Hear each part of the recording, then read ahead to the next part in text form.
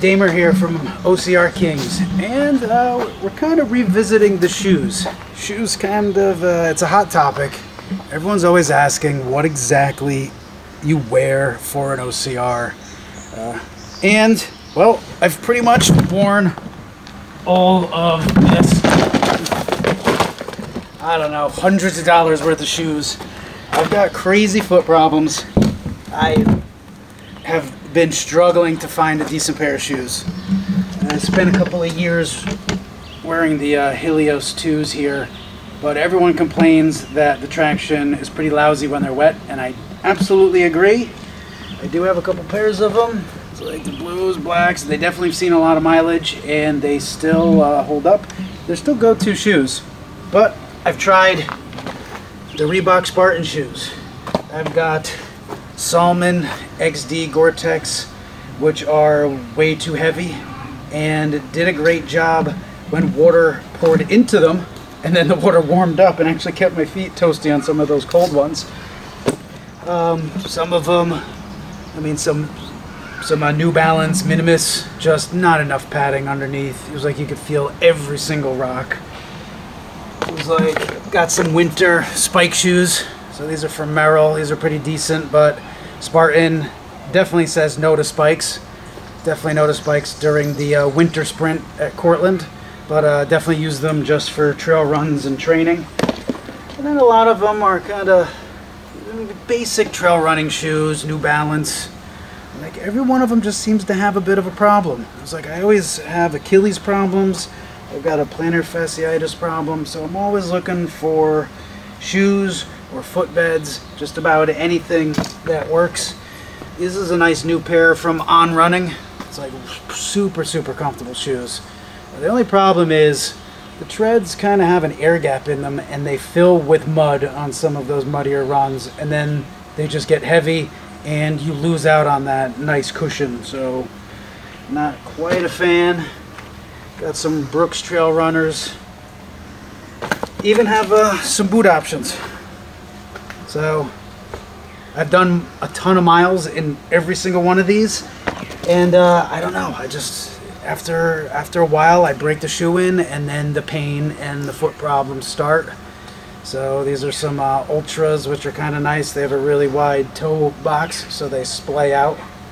But again, they were hurting my feet, so I just kind of dropped them in the bin.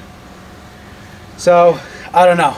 I'm afraid to do the math. If I added all these up, I mean, it's a ridiculous amount of money. So I recommend, it's like you probably just have to try one pair from each brand, see what you like. I mean, I tried the New Balance, I tried Merrell, I tried Brooks, Salmon, but it's kind of hard to say. It was like feet are such a tough thing. So sorry, keep playing. And there'll be another review from Mac, because he kind of has a different approach to shoes. So I like to throw money at the problem, and he tends to stay in boots. So I'm more of a trail runner type of shoe guy, and I don't know. Here we go. That's it. Okay, so here's my take on shoes. It's a little less sophisticated than Damer's. Rather than a bin, I have all of my shoes in a black garbage bag, because after I film this, all of the shoes are going to go right back into this bag, and this bag is going to go out to the curb. Now, you may know that I prefer to wear boots when I run. I like the ankle support a little bit more than the flats. My ankles tend to roll, and I like something to be a little bit more supportive down there. Boots are pretty difficult to find.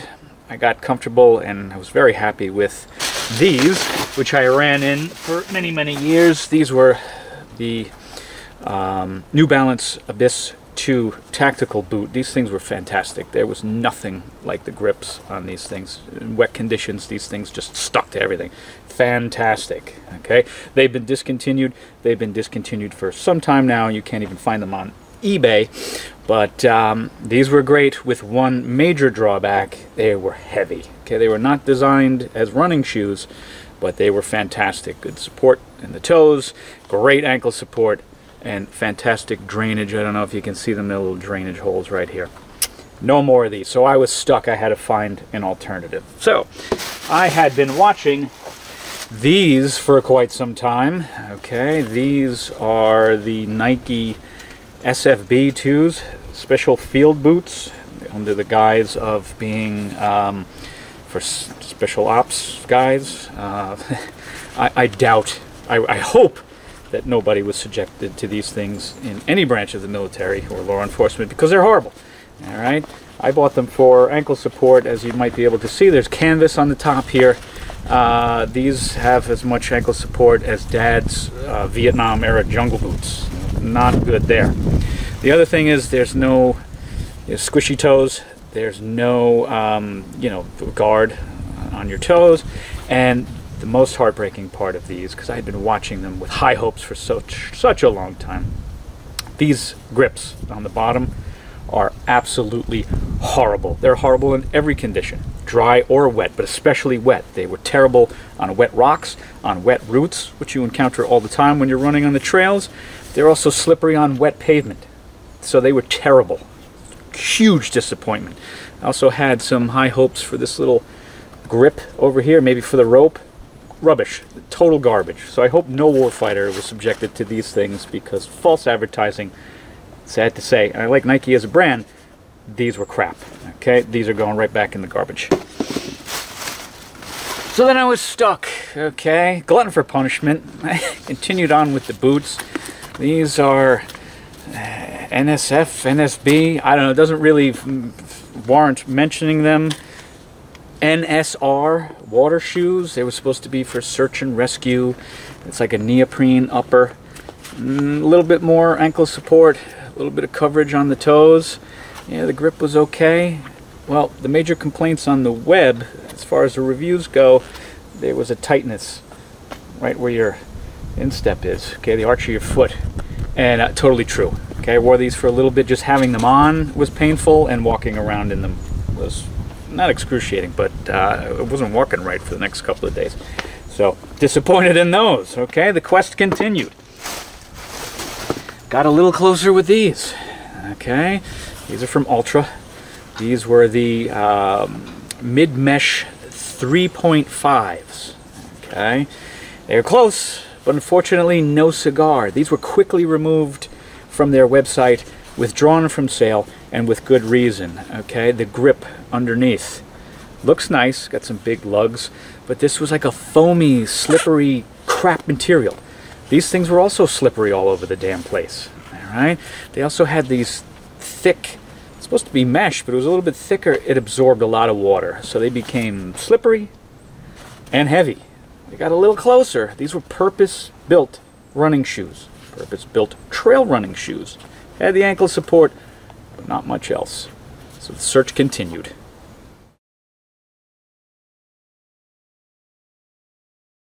All right, so we went through a whole bunch of shoes that we were less than successful with.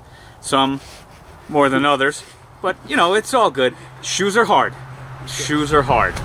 So currently, I mean, this is what we've decided to run in so far this season. Damer, what do you got over there? Yep. Well, I did a lot of miles in these, which are the Inov Rocklight 315s. It was like, really like them. Did the SoCal Super and Sprint in them. Not that there was much mud at that event. Actually, there was zero mud at that event. But traction was awesome on the obstacles. Felt great. Didn't hurt the feet at all. So at the moment, I plan on running in these as long as possible. But I don't know, today's run, It's a little tough. I had a weird pinch right across the top of the foot, and I could not get rid of it. So all of a sudden, this went from my A+ go-to 2020 shoe to now I'm kind of worried. To be determined, maybe? Yeah. So, I mean, now that we're running like beast lengths every time we go out, it's like, now we're starting to feel the aches and the pains, and yep, I had it today. So, this is what I'm using. I'm going to continue using it. I do love it on the obstacles. I do love it in the mud and as we're training. And the tread is awesome. It has a little rock shield underneath just so you don't feel those little rocks that you're stepping on. So a really great trail shoe. It did great on the rope climb. Right. And where do you get them? Did you get that off of some special website or Amazon or eBay? Where? I think I did Amazon on these. Okay. So it was a I was kind of watching them for a while, and I know a lot of people talk about this brand. So Okay. it was let's check them out. Let's go for it. I was just came out of the Spartan ones that I didn't really like. Loved the drainage on them, but just couldn't get into those shoes. Right. Kind of little too much pinching across the top of the shoe for me. So it was like I stepped away from those. So like still looking, but at the moment this is my winner at the moment for 2020. Nice. So what about you? All right, well, I made mention of a previous model of these that was far less than successful from Ultra. Ultra redeemed themselves, I think, with these. These are the Lone Peak Mid-Mesh 4.0. Okay, the 3s, or 3.5, excuse me, were not good. These are pretty damn good. I like that grip. Okay, they reversed course and they have a little bit more grippy, rubbery type lug on the bottom, whereas the other one was like that foamy. It was crap. soft. Yep. The other thing I like about these, I didn't think I would be a fan at first, is the wide toe box. Oh, your toes will splay. What the hell is the splay? You know? Well, it's pretty damn comfortable on the Tootsies. All right. The other thing I like, obviously, is the upper. You're definitely a protect the ankles. Get a little bit more.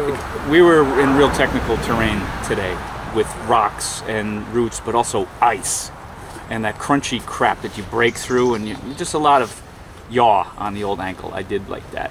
The other thing that I like about these versus my other go-to shoe that's been discontinued is the weight difference. Now these are purpose-built trail running shoes, whereas my old boots weren't. I'm saving over 14.5 ounces per shoe. So that's more than like a pound and a half almost off my feet. So one thing I would say Ultra needs to improve upon is the cushioning under here. Okay, it looks pretty beefy, but you really feel the impacts. Like a little rock plate or like something. a shank or something in there. Yeah. So that would be my one complaint about these. And the other would be, because I think it's gimmicky horseshit, is the zero drop. Now we're going to take a lot of flack for that. Zero drop, it's the way your feet are supposed to run. Some people really? Some people love it. If zero drop is supposed to be the way your foot is supposed to run, why are we wearing shoes at all? Right? Wasn't that, you weren't born with shoes on? Well, it's unnatural to have a millimeter drop, zero drop.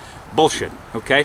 All of the athletes who never even heard of zero drop, were they doing it wrong? Michael Jordan? How many pairs of Air Jordans have I owned? He was doing it wrong the whole time? I don't think so. So I would like to see them raise this up to be like a normal shoe just a little bit, because it would be easier on the calves. Okay, there's an adjustment period for any zero drop shoes. There shouldn't be. You shouldn't have to do stretchy exercises or any of this stuff, anything other than your normal routine to put on a pair of running shoes. So Ultra, if you ever hear this, I like these very much. You got some great stuff, great drainage, excuse me, they're light, the grip is fantastic. Just let's get rid of the gimmicky stuff and give us a little bit of support in the back rather than flat-footed. Otherwise, these are great. I would continue to wear these. Does it actually say Stone Guard on the inside here? What does it say on it the says flip it around? zero drop, and it does say Stone Guard. We're gonna just cut that out. Okay. Sharpie that. That's right. So this is what we're currently doing. We're having a good time for 2020. But you know, the quest continues, because do we think that the shoes are perfect? I don't know. It's hard to find the perfect fit. Everybody's feet are kind of different, and arches are different, and so right. It's really weird. You have to experiment, and that sucks because shoes aren't cheap. Okay? No. If you're looking for ankle support, boom. If you're looking for a regular trainer or runner height that has good grip, optical shoe, boom. Okay, you got two options right there. You can start there. We're also looking forward to maybe receiving some packages in the mail. I'd love to. Doing some tests and seeing if there's even a better option than these two. Okay? Just for disclosure's sake, did anybody send you those? No. No, nobody sent. We bought these with our own money.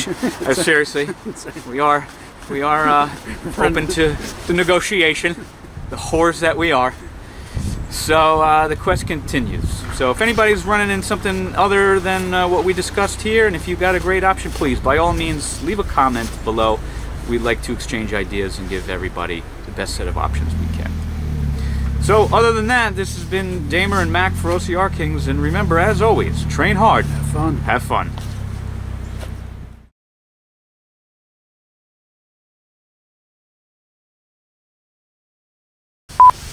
see me speed it up at the end there. I was gonna say, it's also perfect for doing this.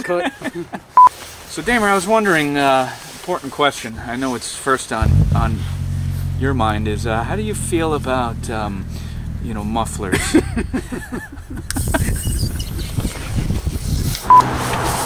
My luck is gonna try to take the shoe off for the video, and then like Kick the camera, or the calf would lock up.